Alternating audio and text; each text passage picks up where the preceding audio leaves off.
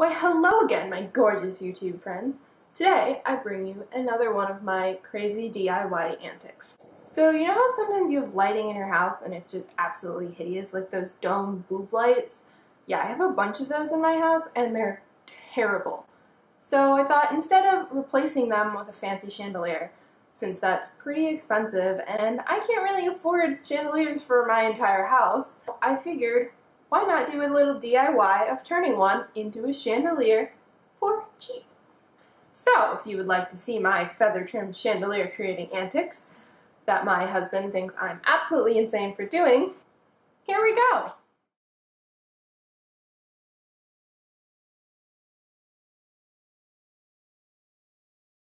So for this project I used some circular wire bases, which I actually went to the craft store and I picked up one of those wire frames for making wreaths over in the section where all the fake flowers are and stuff. Already circular, and they happen to fit perfectly for my chandelier, but if they don't for yours, you can always just get some loose thick wire, use a coat hanger and bend it to shape, anything like that. So the first thing I did was I cut all the strands into strips, like so, and then I wrapped wire around this wire base, holding them on with one above. So when this is hanging up, you don't want to see this ugly green strand at the top, so I got this cool metal art deco trim stuff. It's pretty cool.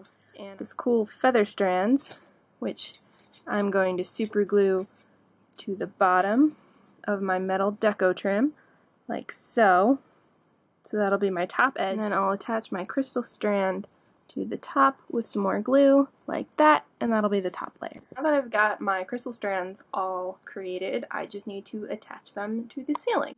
So to do that, because I own my own house and I can drill holes in it, drilled some holes in the ceiling and tighten those little screws up like you use for hanging plants and stuff to hold it up. But if you're renting an apartment, you can use those command hooks. So this is actually Eric's hat wall, but you can use these little guys and attach them to the ceiling so they'll hang straight down, and then you can hang off. Ta-da! A finished chandelier. I actually did 2 layers, so I have this outer layer that I did with these bigger crystals, and then the inner layer is the smaller crystals. Here it is from below. Underneath you can actually see the dome light fixture, but I don't really stand directly under my chandeliers to look at them. And from the side, I think it looks pretty darn cute. Well guys, that was me turning the dome light into a chandelier. Guys, I think it turned out pretty great, and it was super affordable. I spent about 30 bucks on supplies and a couple hours putting it all together.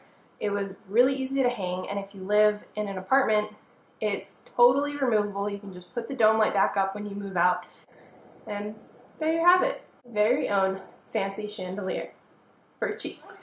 Please like and subscribe, and leave me some comments for some more videos of DIYs you'd like me to do. I hope your day is as beautiful as you are.